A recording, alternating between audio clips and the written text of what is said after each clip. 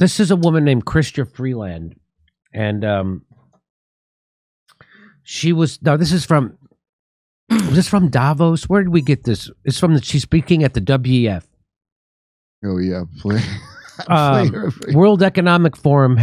I like this. World Economic Forum hemorrhoid. Chrystia Freeland. Hey, by the way, hey Chrystia. First of all, great name. Sounds like a bacterial infection. I got you. Do you have Chrystia? I have cystic Chrystia. Do you have cystic Chrystia? Have you tried Lotrimin? How about some gyne-Lotrimin?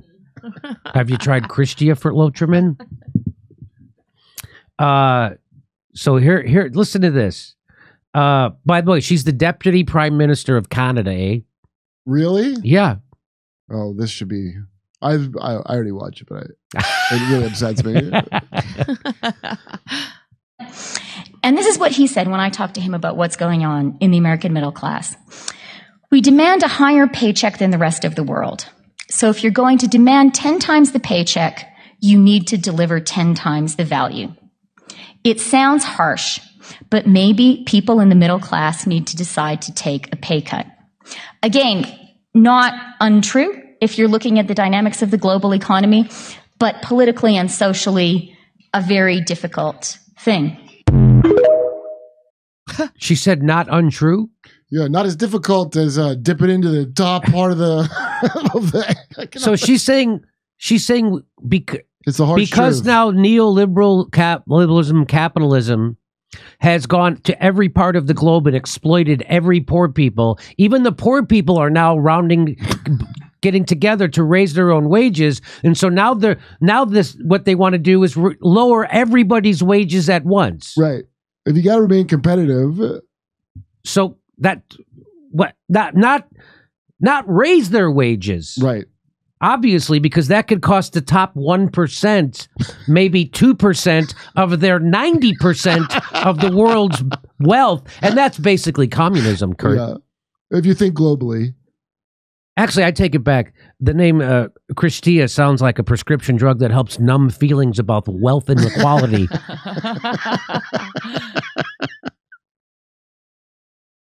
What about the people who get paid 160 times more than the rest of the world?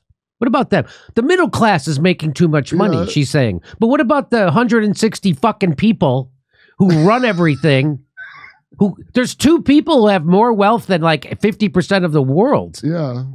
What value do they add exactly, Chrystia, besides giving their kids great names like Chrystia? By the way, warning, a small percentage of patients treated with Chrystia may encounter minor side effects, such as swab face, constant queefing, shit livery, elevated tweet pressure, authoritinitis, legible Epstein flight listings, and Larry Summers balls. If you experience one or more of these symptoms, immediately ask for more censorship. I think I suffer from shit lib. Let me play that again. And this is what he said when I talked to him about what's going on in the American middle class. We demand a higher paycheck than the rest of the world.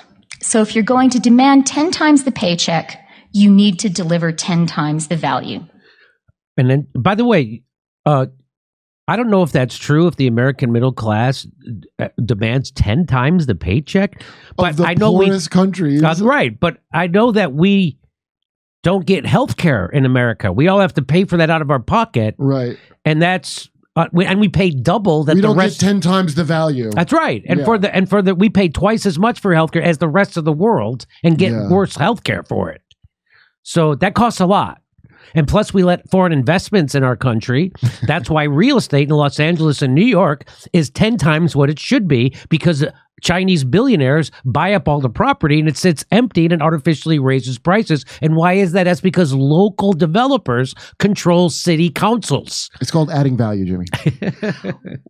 Well, what does she think about how much the CEOs have skyrocketed? That's exactly what I said. Well, this is 1,460% since 1978. Wow, that's way off of my 160 times. That's Economic Policy way Institute, by the way. And this is what he said when I talked to him about what's going on in the Abu. American middle class. We demand a higher paycheck than the rest of the world. So if you're going to demand 10 times the paycheck, you need to deliver 10 times the value. It sounds harsh, but maybe people in the middle class need to decide to take a pay cut. Who said this to her? I don't know who that is she's talking about. I'm going to guess Justin Trudeau. I guess, yeah.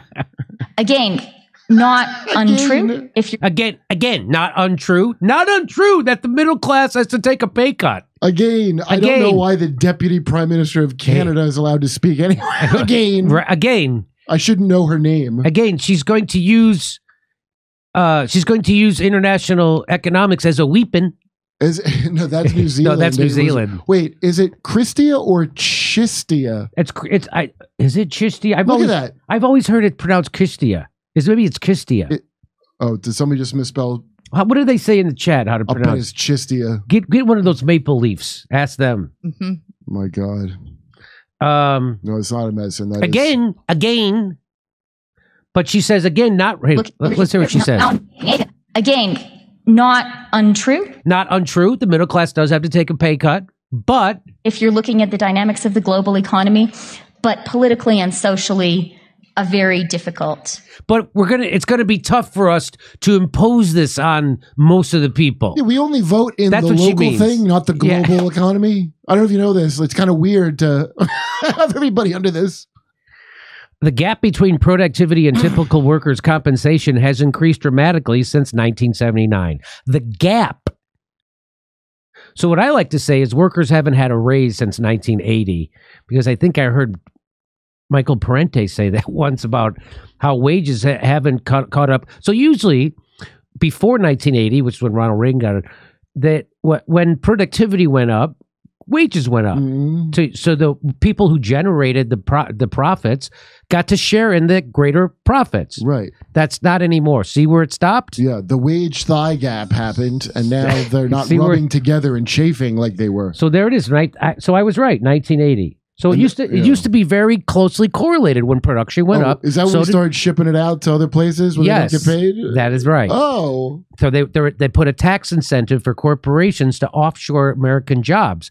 Not only did you get to ruin Americans cut the legs off from underneath labor in America and ship good paying jobs, turn them into shitty paying jobs, and then ship them to China. But you also got a tax break to do so. it's sunrise in America. You can't. Yeah, that was what Ronald Reagan called sunrise in America. And then right up until see that, and then boom.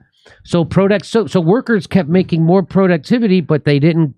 Wow. Make America gape again. Right. And when people tell you we don't need unions, that's a proof you do. Well, that line right there, who I choose to ally with, we don't need them. That's right. The important people that will take 10 times more. Thank you. All this tells me is if you pay them less, they're going to work harder. Am I right? Am I right? That's day one of class at Prager University. You went to PragerU? PragerU online? Sure. Dave Rubin got me a discount.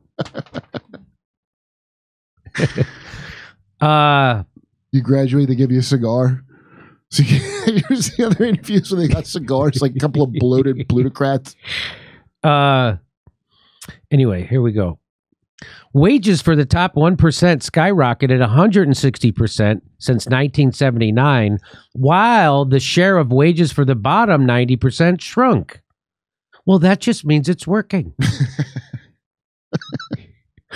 The top 1% of Americans have taken $50 trillion from the bottom 90%, and that's made the U.S. less secure.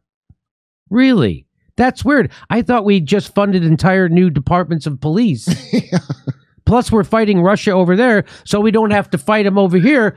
What's not secure? Yeah, it sounds like we got it tied right up. How can we be? We're super secure.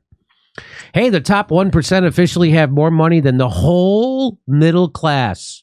But the middle class need to take a pay cut. Kurt, you know that. Yeah. Wait, is that him? Is he the 1%? That's the guy. The top 1% is that guy? And he has more money than the bottom 90? If that's true, shouldn't he have a better haircut? Yeah, it looks like he works there and snuck onto the Right? croquet course. And he looks like he's posing as a rich guy to impress these chicks. That's exactly what he looks like. Central casting, a rich douchebag looking guy. Yeah, and Rodney Dangerfield comes in at some point. Maybe that was a guy. He was an adjunct professor at Trump University. That's who that guy was. Congress approved $113 billion of aid to Ukraine. Boy, I'd like to see a Ukraine productivity and money Yes. scale, huh? The CARES Act sent you a $1,200 check, but gave millionaires and billionaires far more. What? You don't want to reward success? It's why we gave Zelensky an Oscar. Jesus Christ. Okay, well, I think Chlamydia Freeland is right when she says that the middle class, it is true, they do need to take a pay cut, right? But I don't know if they might revolt. I'd like to know who Vice Minister Cystic Fibrosis was speaking to about this. Was it Larry Summers Balls? Was it Larry Summers Balls? Okay. It sounds like something Larry Summer would say. Hey, we're doing live stand-up comedy in Los Angeles, Tempe, Arizona, Palm Springs, Milwaukee, Minneapolis, Nashville, Northampton, Massachusetts, and a lot more places. Go to jimmydore.com for a link for tickets and become a premium member while you're there. You get access to all of our stuff. See you then.